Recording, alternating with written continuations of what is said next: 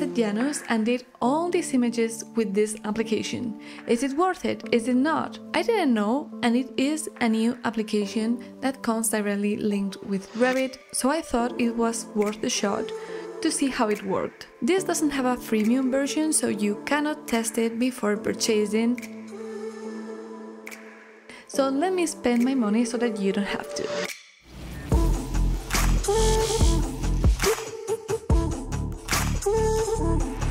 So in order to get this application, you have to go to Yanus AI, and then you can download the connector directly from Autodesk, and as you connect it, you have the login in your Revit, and you can use it with Capture and also with Capture regions.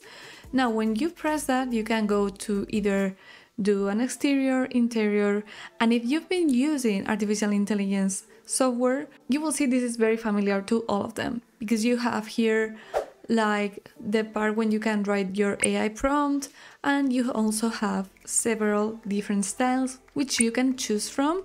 And here I'm giving it the very same example I gave to other artificial intelligences, which is a minimalist concrete home with black metal joinery and all that.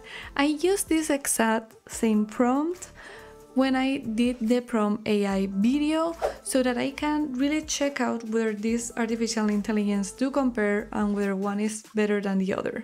So here, these are the first tests that I ran with the very same model I use with other artificial intelligences. Now, here I realized at my first shots that the material I chose in Revit was really important, so I went ahead and changed the materials and sent it back into Yanus. Because if I did it like that, my first shots were all wooden-like, even if in the description I included concrete. So here I decided to include a region, and I was testing everything out, and the results came slightly better. Okay, you can see here that the results were coming a little bit different. However, I must warn you, if you are used to AI being super fast, this is not the case, okay? This application goes a lot slower than Prompt AI or Veras, and it took its time, but after taking its time, the first results for external images were quite good. You can see here that I have my concrete home, the surroundings look great for the exterior, and everything seemed to be going smoothly. So for this first approach, exterior images, I think that Yanus AI does compete with other options such as Prompt AI, Veras, D5. However, I think that Prompt AI still gets the most beautiful images. I'm leaving you a link here if you don't know what I'm talking about. Another feature that you may find familiar is the one about Refine. Now, Refine's use is to get better image quality. So I had to test that, obviously, and I did. It does take a lot as well, but you can see slightly better results with it, and I think this feature is really worth the money. So you can see how it works here. Now, another feature that I was really eager to see in use was the elevations part. I wanted to see whether the elevations were worth the money, because there is a lot of difficulty when you try to render an elevation in some artificial intelligence platforms. So I went ahead and just sent this elevation to my Yanus AI. And in order to keep it simple, I introduced the exact same prompt in everything. Also, this is something that this application does have that others don't, is that you can choose from several different materials and indicate what you want on the floors, walls, the weather, and all that. So the elevations were really impressive.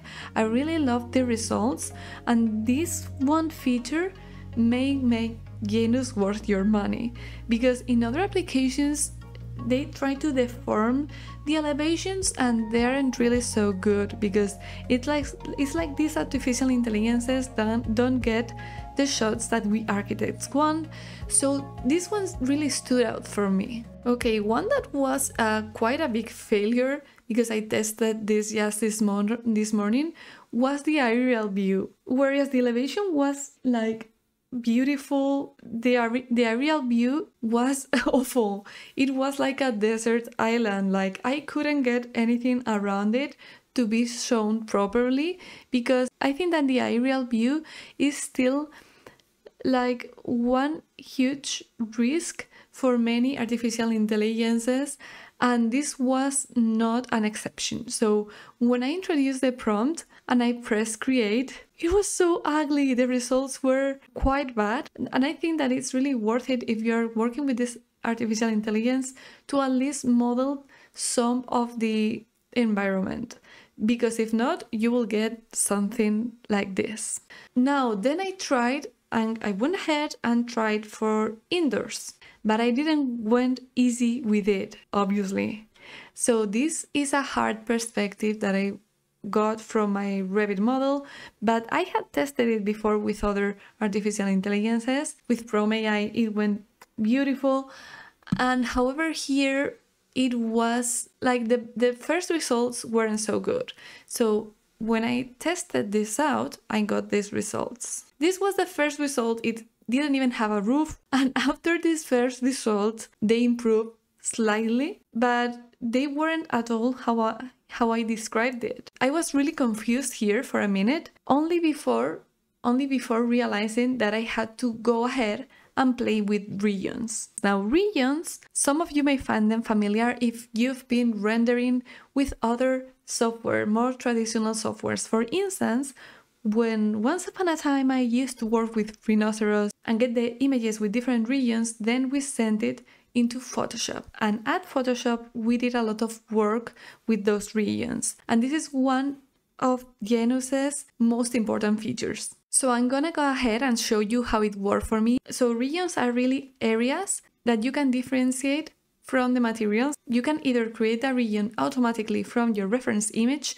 or as I did in this case, if you're a Revit expert, you can directly create the regions in your Revit model, and after that, work with them with Yanus. So you've got two options here in order to do your regions. One is to directly click create regions, and that will automatically create the regions from your image. Now, this is not as good as getting them directly from your model, because they are getting the regions only from the colors of your image, so that is quite limited. However, if you go ahead and create the regions from the Revit model, now that's another different thing. So in order to do that, you have to go to capture regions in your Revit model, and this way you will get an image with the regions depending on the materials that you had created in your Revit.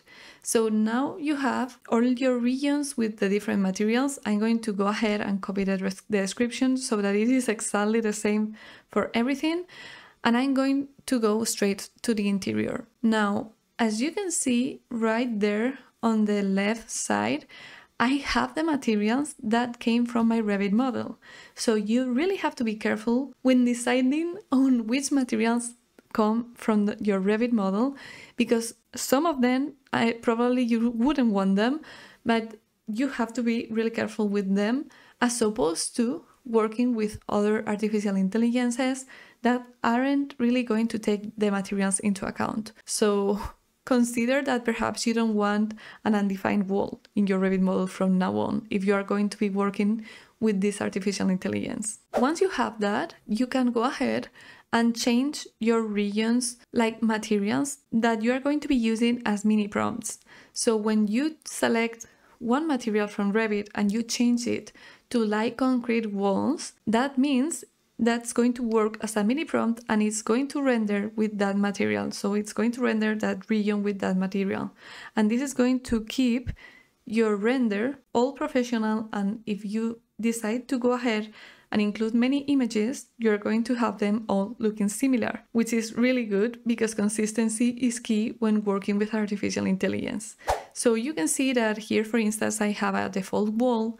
It shouldn't have been there, but it happens sometimes when working. So I'm going to go ahead and change that to like concrete walls in order to have everything working on the same way and to have a model that makes sense. And after you do that, you just have to decide the number of outputs and choose create. And when you do that, it's going to take a while. This artificial intelligence is not as fast as others, and that really surprised me because I'm used to Veras, I'm used to D5, I'm used to Prom AI. If you don't know what I'm talking about, I'm going to leave you a video with all of them right there. But yes, I'm used to working with artificial intelligences as meaning speed, and this wasn't the same, but you can see that I started to get good results when working with the reuse option here. This was a second option, which also looked kind of nice. However, it was skipping the glass surfaces. For instance, they were too transparent, like they didn't even seem to be existing. And obviously the sofa is missing from every image. From the hell of it, I couldn't get a sofa on the images, which was kind of frustrating. And as regions had gone quite well with the interior, I decided to go ahead and test it with the aerial view, which I could kind of see where it was heading because aerial views aren't easy for any artificial intelligences, and these ones with strange roof even more so. So I really wanted to test out the artificial intelligence here and see whether it worked better with Revit than other platforms I have tested.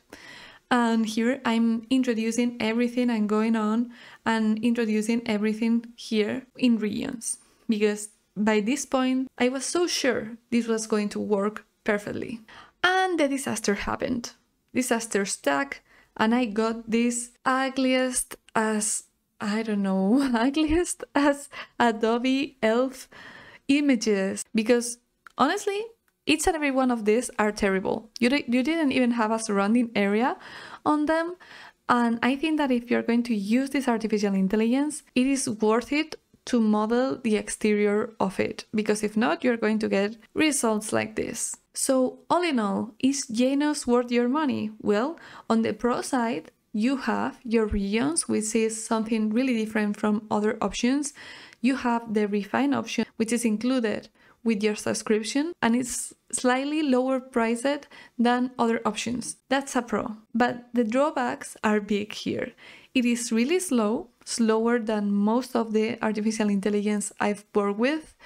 It doesn't give you such beautiful results. For instance, I think that Prom AI and Veras are giving way more beautiful results nowadays. And finally, I couldn't for the life of me get any furniture inside the image. Can it be done? I'm sure it can be done. However, it's not very intuitive to work with. So considering the options, now I'm asking you a question. Are you going to purchase this artificial intelligence or not? Let me know in the comments. If you like this video, you'll probably enjoy watching this one, and of course, you can subscribe to the channel. See you on the next one. Bye bye.